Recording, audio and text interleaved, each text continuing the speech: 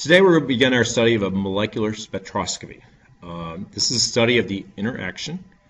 This is a study of the interaction of electromagnetic radiation energy with matter that can be used to obtain information about the identity and structure of substances. It's going to tell us two things specifically about the structure. One is things about bonding,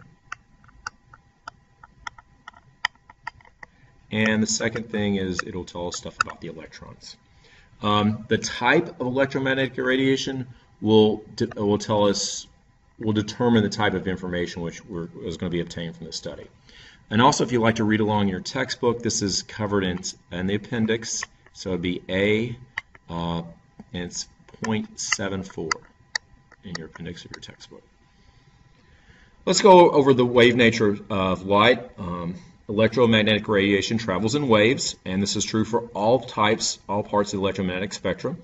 We see there's an inverse relationship. If there's a low frequency, which is a long wavelength, that's going to be low energy. So the longer the wavelength, the lower the energy. And you see that relationship expressed in this formula. If we have a very short wavelength, we'll have a very high energy. So let's go to the next one where we see a very, very short wavelength here, and that's going to be accompanied by high energy. So a wave has two characteristics. One is frequency, and the other is wavelength. So let's relate this wave to the electromagnetic radiation. Now, electromagnetic radiation includes things from gamma rays, X-rays, ultraviolet, visible light, noticing that the blue and the violet region is in the higher energy area, because they have shorter wavelengths, and then the red is in a lower energy area with longer wavelengths. Then after that we have infrared, and also in this we want to add in, which is not on this chart, if we want to put this in right in this area, right here, is we have microwaves. I'm just going to put a little micro symbol in a wave, and it's not really, so that's going to be where the microwaves are located. Then after that we have longer wavelengths such as radar, TV, and the radio waves. And these waves are about in the institute of like meters to tens of meters to hundreds of meters. Then you go to the other end, we see gamma rays and X-rays. These are ones that are dangerous, are very short. I mean, they're even smaller than a nanometer, and those are the ones that cause damage. So when we look at this, we can actually get different types of information depending on which types of radiation we use. So let's start with the information we get from infrared and microwaves. So if you look at this, infrared and microwaves, this region will give us information about bonding. So you get information about bonding from infrared and radio waves. If you use parts of the visible light spectrum, ultraviolet, and X-rays, this is going to give us information about electrons. We'll discuss that on the next video.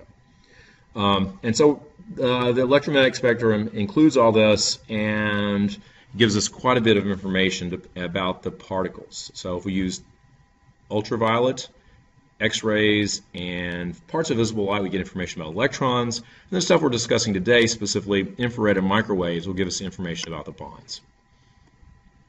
So let's talk about the information we get from the lower part of the spectrum, which is the microwave and infrared. Let's discuss microwaves first. Microwaves, everybody has a microwave. You're familiar with microwaves. Well, why do we use them so much? Well, the energy that's in the microwave is very similar to the rotational energy that's in the water molecules, because a water molecule can vibrate or rotate. And we also know that temperature is proportional to the kinetic energy. So as you add microwave energy to a water molecule, it rotates, and thus its temperature increases. That's why we use microwaves to heat our food. And that's because the rotational energy that's in the molecule is very similar to the rotational energy that's in the microwave. And that's why if those energies match, that's when it can be used to tell us information about it. Now let's go to, so the molecule basically absorbs energy that's in a way that's consistent to the energy of the rotational energy of the molecule. Now let's look at infrared, and this gives us quite a bit more information. This infrared, which you mentioned earlier, gives us information about bonds. And so if we look at, we have a covalent bond here between the hydrogen and the carbon. And this bond is sort of like a spring, and so as you apply energy to it, that spring can vibrate. So it causes a vibrational energy between the two atoms. And we see if there's a different amount of energy in this bond, if this is a single, and it would be different if there's a double or a triple. And we find that the energy we apply, if it's a single, well, I'll just use 1x for single, is less than that of a double, and it's less than that of a triple. So as you increase from single, double to triple, triple being the strongest bond, it requires much more energy to get that triple bond to rotate. And even within these categories, there's a distinction. Like, for example, within a single bond, the amount of energy that's applied is going to be different if it's, for example, a carbon-hydrogen bond or a carbon-oxygen bond. Those are two different amounts of energy. So before we go on, what happens? How is this information given to us? So next we're going to look at a readout when a certain type of molecule was subjected to IR radiation. And here we have this. So this is what we call an infrared or IR spectrum. So one molecule was subjected to IR radiation, and this is information that was obtained.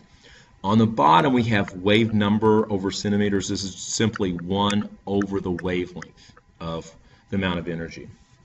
So a couple things we want to notice here. So this is telling us information about the bond energy. So we see these are they've given us a chart of 5 different types of bond energies, and we're going to see if we can identify any of those bond energies with what we see on the chart. Well, first of all, we noticed you have 2 different things going on the chart. You have transmittance and absorbance. The top part of the graph is where you have transmittance. That really doesn't tell us too much. But the bottom, the peaks at the bottom, that's where you have absorbance, and that's where you get information about the bonds in the molecule. So let's go to the first area, which is right here. It's just above 1,000. So just above 1,000. If you look at all these numbers we have here, the one that it lines up best, and I think you see it as well as me, is a carbon-oxygen bond. So if we look at this, we would think we'd be able to identify, well, this is a carbon-oxygen bond right here. So that would be one region. Then we go to another peak, and we have another significant peak in this region right here, and that's just below 3,000. So let's pick something that's just below 3,000 on our chart, and I think that's a carbon-hydrogen bond right there. And so this region would correspond to the carbon-hydrogen bond. Okay? So there we have 2 regions. We got one region left.